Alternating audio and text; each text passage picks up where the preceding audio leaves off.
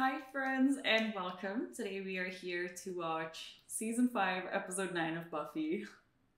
And I'm not really looking forward to this one because I'm very scared right now. I was just thinking a lot about the last episode. I think that was one of the most touching episodes we have ever seen of Buffy. This scene right here in the end of the previous episode where Buffy admits that she can't break down is just, it's just top notch. Guys, I'm so anxious. I don't want to do this. I really think this was one of the best scenes we have seen in all of the Buffyverse. Whenever I think of these meaningful scenes, I always go back to Lie to Me. I think of, the scene of Buffy and Giles at the cemetery. And I feel like this was another one of those scenes where it's like, I don't even know what to say because it was just so great. But it's just, I'm so worried for Joyce. The name of this episode is Listening to Fear. And listen, if we're gonna listen to my fear, then we're fucked. And this is why I have been procrastinating reacting to this one. Usually I am so excited for Buffy days. I love this show, right? So every day that I get to see an episode of Buffy is already a good day for me. Not today. I'm really scared Joyce is gonna die this episode, and if she does, I just don't know how to cope with myself. This was such a huge thing in the previous episode that it would be weird if this episode wasn't continuing that in a way. The watch order doesn't go to Angel, so I feel like this episode has to be focused on continuing the Buffy storyline. I just really wish that this week was an Angel episode. I could use a break from Buffy for a sec. I really wish we could watch Angel right now, but the watch order says Buffy and I'm obedient.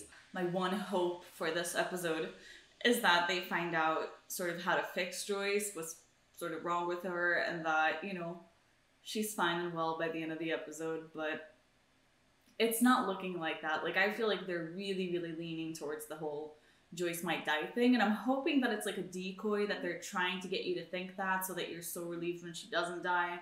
But at this point, I am freaking out a little. We're at, oh god, we're almost halfway through season 5, which is kind of crazy. This is right about where the tone of the season usually starts switching and, twists start happening and stuff like that, so the Joyce death is seeming each time a little bit more like it could be real, but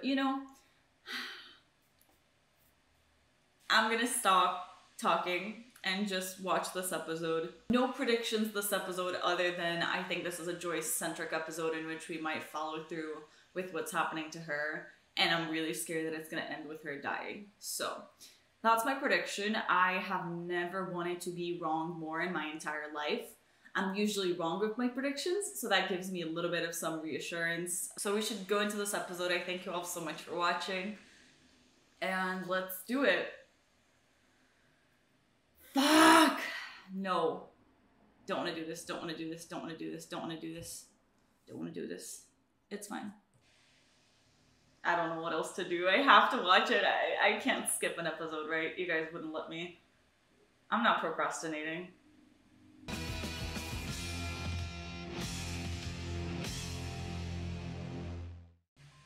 Listen, you two, I know this cream spinach is pretty delicious, but I promise I won't be offended if you go out for some real food. Are you kidding me? This is the good life. You're the one who insisted on teaching her to talk. Oh, hello, Dr. Kriegel. You know my girls, Buffy and Dawn? Yes, of course. You two are becoming part of the regular crew around here. Just keeping her company. Good. Just be careful you don't wear her out. Oh, don't worry about that. I woke up exhausted. There's really no more exhausted to get. Well, maybe some good news will help.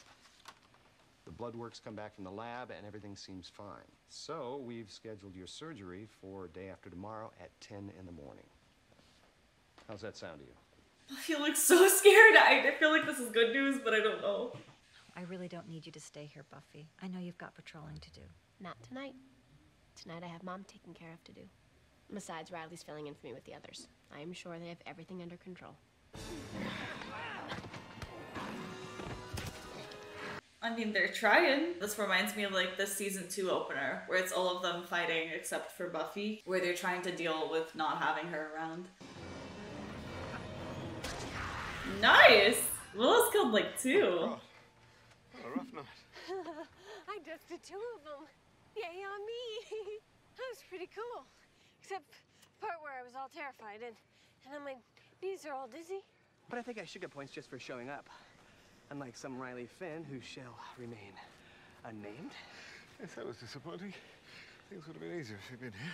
I swear to God, if Riley's up to some sketchy shit right now, like, I'm worried about Joyce. I don't want to care about Riley right now. What the hell? Bruh. He's gonna get turned into a vampire like this, and I don't have stability to deal with this right now. Like, today we're sad dancing. I don't feel like dancing to the intro. I'm still worried and emotional. 2 seconds later. I lied. I can't not dance to the intro. Now, let's see who's next. Dawn, I believe I have Oh, something no. here for you. Headache? No, no. Just a little one. Biggish little one. Go on, what else is in that sack of goodies, Willow? All right. Dawn, to keep you busy. Oh, spells. Thank you, Willow. You got her a book on spells. Is Donna gonna become a witch? I don't even know if I'm gonna take that exam. I'd rip it in half and stick it in bed with me. What? Mom?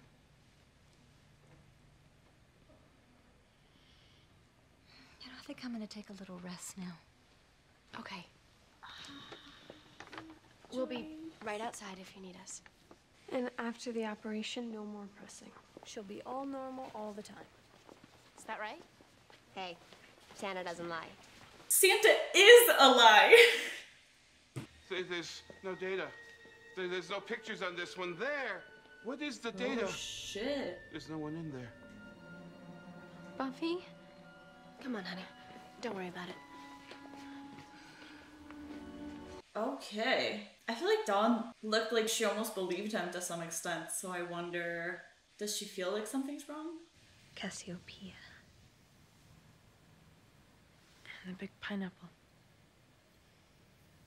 You know, I'm not sure I remember that one. Oh, it's a major one.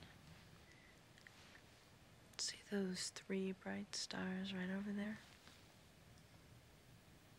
Yeah. The real ones never made sense to me. I sort of have my own. Teach me.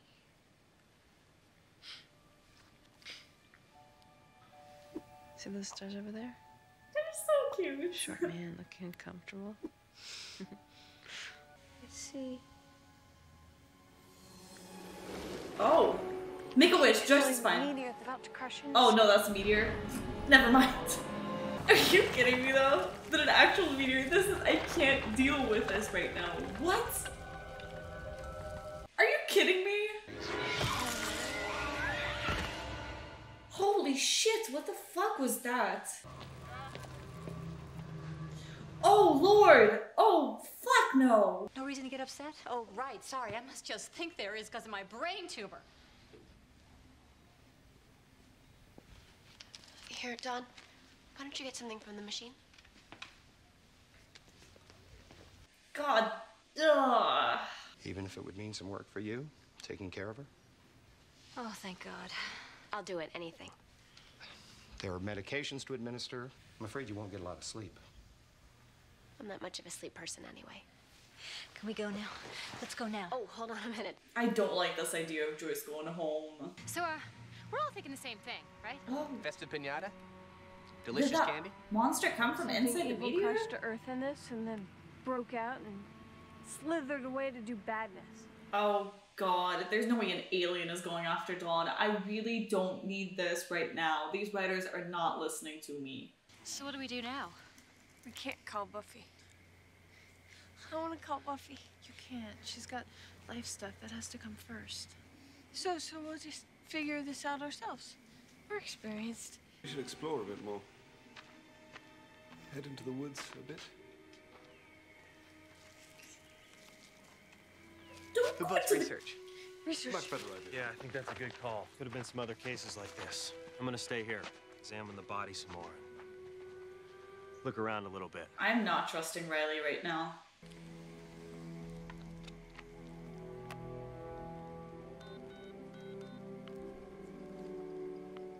No. I need to speak to the man at the desk. This This is Riley Finn. You have an Agent Miller, Graham Miller. He'll tell you who. Yes. Emergency frequency. What the hell? Riley, wait. This man. That is such an ugly mom. Are you kidding me? Riley, did you seriously?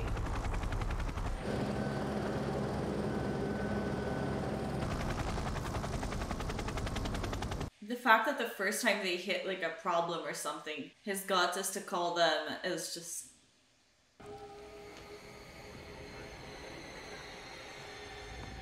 She looks like a fucking ghost with this white... Yeah. Nope. Don't touch me. You sing. Mom, please. Get away from me. You're nothing. You're a shadow. Mom. I don't know what you are, how you got here. Mom, Oh, it's Dawn. fuck. Dawn? Honey, what's wrong? She's just tired. We all are. Go to sleep. This is the second time people have seen the truth about Dawn. I feel like that means it's about to come out. Maybe she's gonna be the one to realize. Not just Mom. People. They keep saying weird stuff about me. Call me a thing, too. And there was another one. The weird guy outside the magic shop. Said I didn't belong. Said I wasn't real. Why does everybody keep doing that? What's wrong with me? Nothing. It's not you. I think there's something that happens in people's brains when there's something wrong. It's like a short circuit.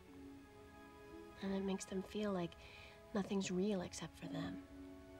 It is not you, okay? And if anyone says anything like that to you again, don't listen. Even if it's Mom. I hate it. I know.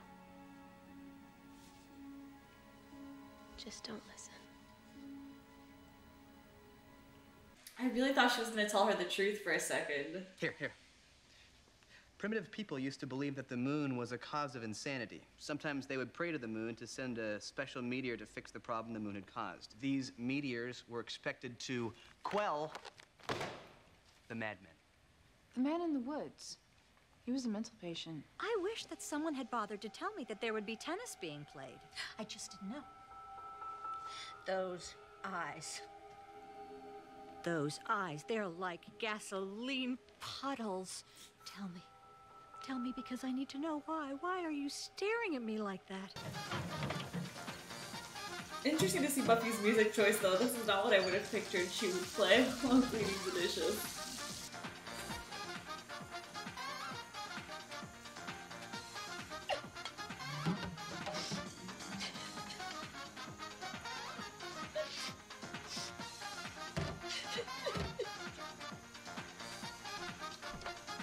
Close my eyes, and when I open them, you're going to go away. Shit!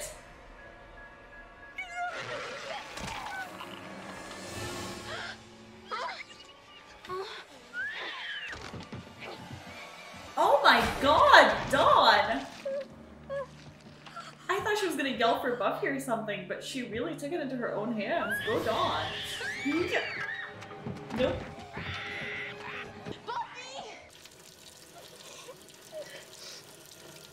Oh, poor Buffy's like mid-breakdown. Oh. Spike? Yeah. Listen, did you hear a noise? What the hell are you doing in my house? Right then. Copy. Your basement's full of junk, and me being in need of junk. You were stealing? Well, yeah. Can't exactly work the counter at Burger Barn, Wait, can I? those pictures of me? Oh my god, Spike. Buffy. Teamwork, okay.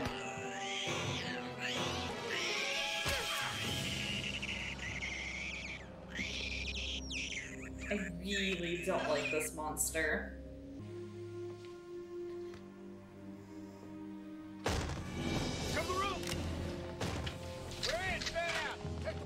everything's gone. You promise? I promise. Everything's all right. Everything's all right. Poor Buffy, man.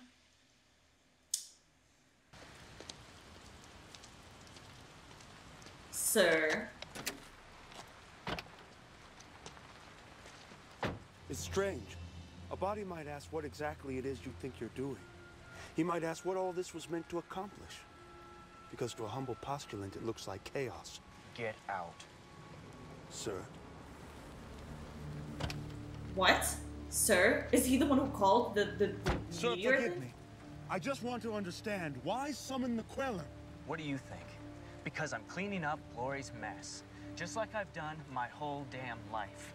Are you kidding me? Not you! Fuck! Oh my god. I mean, I thought maybe the doctor seemed a little sketchy, but not him. Fuck. Buffy, I want to ask you something. And if I'm being crazy, you just tell me, okay? You got it.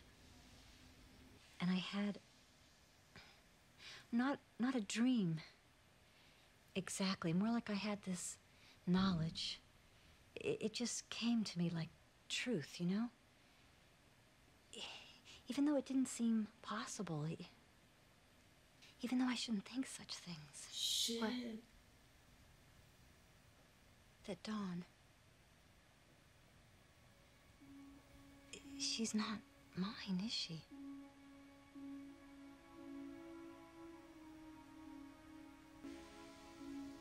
No. Oh.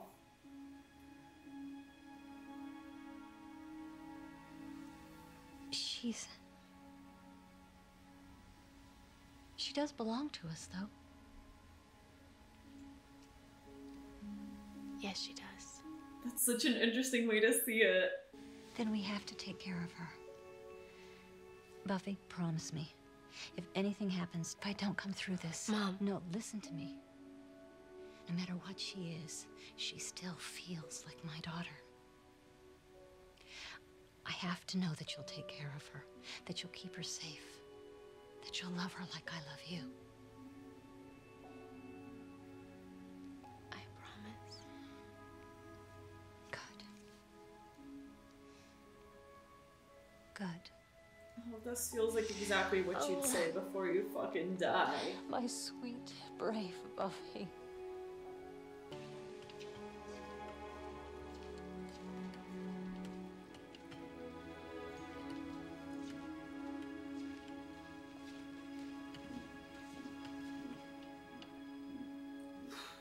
Okay, well this is totally fine. I'm so glad Joyce didn't die. Not sure we're headed in the right direction because I'm still a little bit concerned, but I was genuinely feeling like this episode was it for her, so I'm really glad it's not. Where to start? It was a lot, but less than I thought, so that's good. I feel a little bit calmer, I think. I know that there's still one more episode sort of in this Buffy run before we head into Angel. I'm still pretty nervous about that. The ending of this episode very much made it feel like the next episode is going to be us dealing with the outcomes of Joyce's surgery. I think if this was all like a really big joke to see how I would react to Joyce dying, I do think the next episode we're going to figure it out because she's going to be fine or something like that. Or I think if they're actually going down the Joyce might die spiral, I think she might die in the next episode. So I feel like the next episode is really going to let us know what's in store for us and how that's going to affect season 5. So, you know, I thought that watching this episode would help get rid of my anxiety, but right now it still feels like we're in a limbo or in a little bit of an in-between, which really makes me feel like I should watch the next episode soon. But again, I feel very much like I did in the beginning of this episode. I'm not quite sure I want to keep watching because I'm still very anxious. I'm not sure I want to get the answers of the questions that I have in my head right now. And I feel like this episode was just so unfair because I was clearly concerned for like Joyce's well-being in the sense of she was sick and I was already concerned about that, and so the fact that they would make a monster of the week go after Joyce is just a little bit outrageous, and I don't know why these Buffy writers are trying to attack us like that, but I was definitely overwhelmed. Just the Joyce storyline was already doing it for me. The tensions were already like as high as they could be. And so bringing in that whole other like extraterrestrial storyline is just, it's a little bit too much, but it's okay. I dealt with it. I definitely expected this episode to be a little bit more, I guess a little bit more emotional, just because I really feel like the entirety of the previous episode, I was crying inside. It was a really hard one for me, and I was very worried that this was going to be a similar feeling than that. And even though there were definitely some scenes, like especially in the beginning and the end, and I guess some places in the middle too, where it definitely felt like I was crying a little bit inside. It was different. Maybe it didn't hit me as hard as the previous one, just because there was such a shock factor in the previous one of everything that was happening. And I feel like with this episode, I had already seen a little bit of all of that in the previous episode, so I guess I was more expecting it. I was a little bit more well prepared. I don't know. I do feel like I should talk about this monster very quickly, because he was one of the ugliest bitches we have ever seen. He reminded me of a combination of just so many monsters we've seen, like the one from Sanctuary. He was a creepy ass dude. I am glad we don't have to see him again. But I feel like the most interesting part of this monster is just the fact that he was like extraterrestrial, or like sort of an alien of sorts, is really interesting, because I feel like that broadens so much of the monsters that we can see in this show. It feels like they're going down a different route of just like opening so many different possibilities. It was also interesting to see that the intern doctor boy child is the one who, you know, invoked it. I can't speak. I'm still, yeah.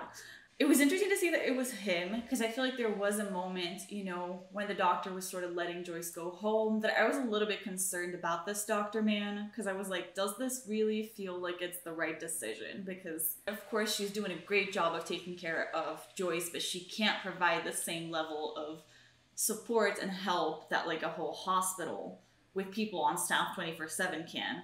You know, I was just, you know, the trust issues were coming out, and I was thinking maybe he could be doing something evil and he could be planning this, or like giving Buffy the wrong meds or something like that. But it seems like I was a little bit on the right track with like betraying doctors, but the wrong doctor. So I am sorry to that man that I doubted him. But I have to say that I didn't, like, it didn't even cross my mind that the intern boy would be like in on this and just sort of evil. So I'm really curious to see how that storyline is going to pay off, because it feels like he is such a support system for Buffy right now. Somebody that understands what she's going through in a different way.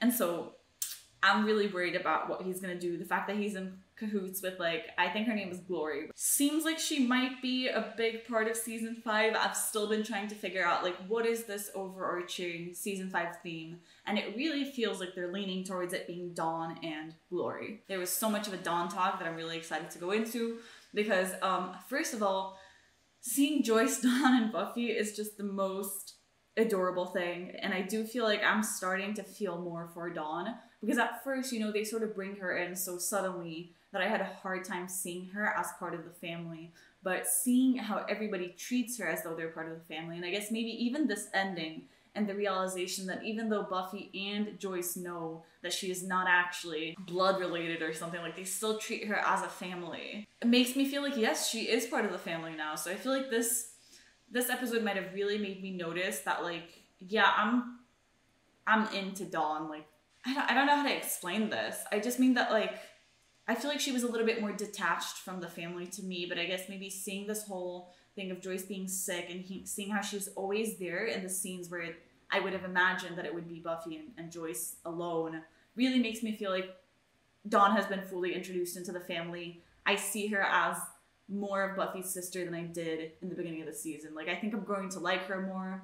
I'm growing more attached. Like, I'm concerned for her well-being.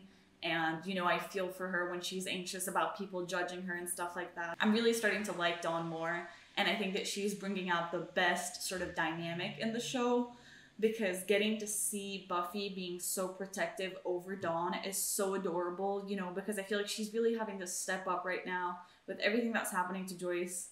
She's the one who needs to sort of be in charge. And so it's sweet that she's not only taking care of Joyce, but also having to take care of Dawn.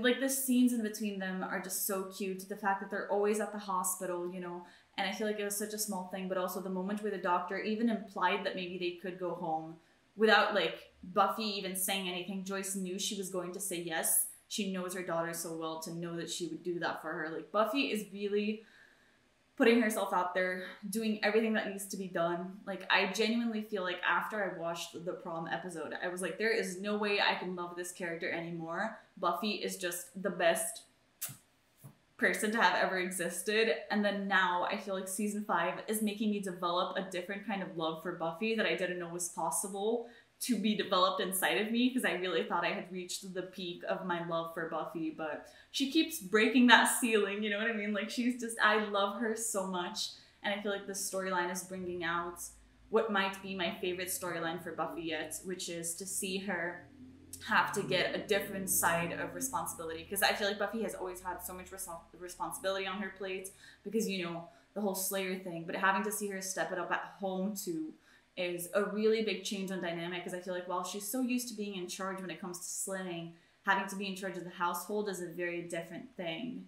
And I guess not having that emotional support at home, which I feel like Joyce provides, but now she needs to provide, like, it really shakes things up. It's really interesting that this episode really seems to be going down the route of people are finding out about Dawn. I think it's really interesting that while both Dawn and Joyce sort of had their doubts and noticed that something was up this episode, she only told Joyce the truth, because I was actually really curious to see if Buffy was going to tell Joyce the truth or not, because I feel like, you know, they had established that it was safer if nobody knew the truth and stuff like that, but the fact that Joyce just knew is really interesting. I feel like it makes sense this would be an interesting moment for her to find out, because she does seem like she's going back and forth in reality, and honestly, I still have my doubts about this, like, brain tumor of hers, because while it could very much just be an unfortunate side of life, because yes, people get sick, I still keep thinking maybe there's a supernatural reason behind it, and maybe I only hold on to this because it would mean that it could be fixable a lot more than if it's just a brain tumor. And I like that Joyce knows the truth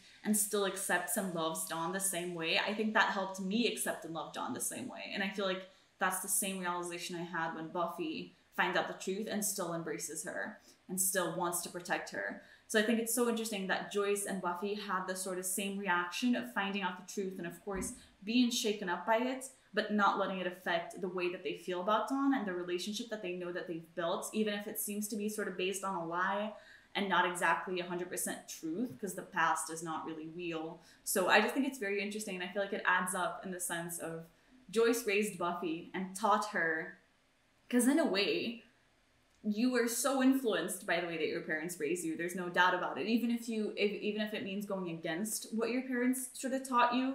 And so I feel like it's interesting that Buffy reacts very similarly to Joyce. It just makes me feel that Joyce raised her in a very good way. I was editing Restless recently. I was so convinced that, you know, this entire season was going to be about talking about the spirit of the first Slayer, and I feel like they dropped that completely. And this Dawn storyline really seems to be taken over, her and Glory and stuff like that. So I'm really curious to see how things are going to be able to change right now, since we know that people are starting to know the truth about Dawn. Because I feel like the more people find out, the more we're going to have to talk about it and invest on that storyline. Because I feel like now that Joyce knows and Dawn feels like she's going to find out, I think that this is a realization that Dawn might have on her own.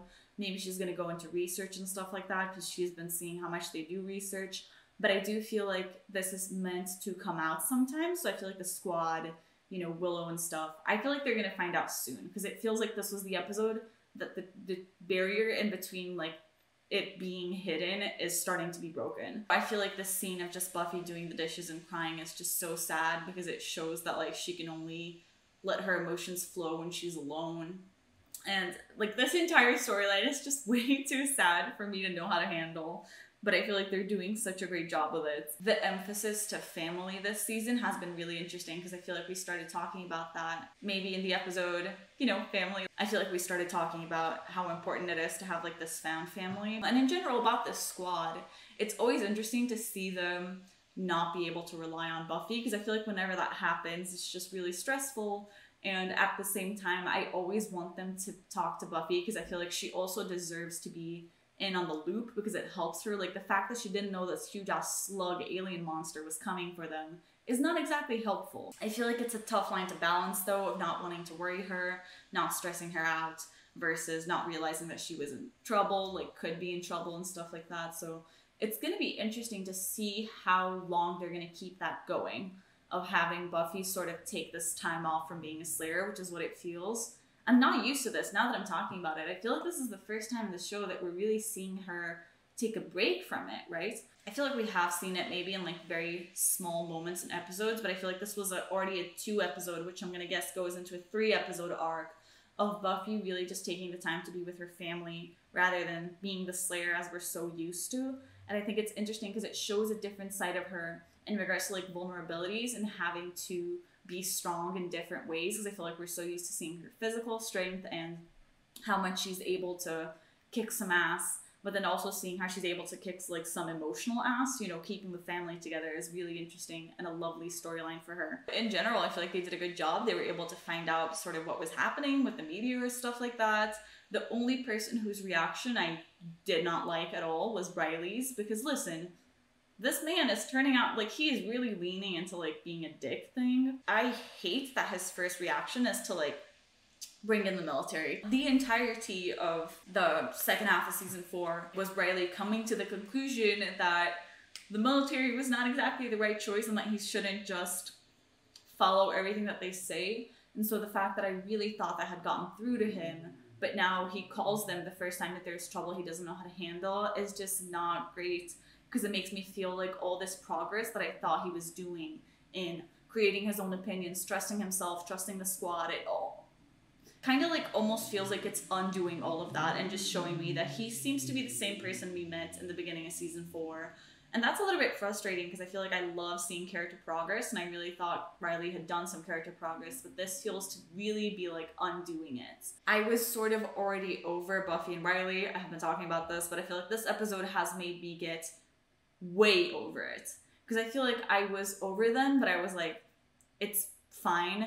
Now I feel like I'm starting to get a little bit like morally opposed to it, because I feel like Riley is just proving to not be that great of a guy. I just really need them to have that talk. Of course, I understand that like right now Buffy's going through like bigger things, but I really need these two to like talk things out and just break up already, because it's kind of painful to know that they're still together. Other than that, in regards to the squad, I feel like they were setting up a potentially interesting storyline for Dawn in regards to like magic and stuff, because she seemed so happy when Willow gave her that book.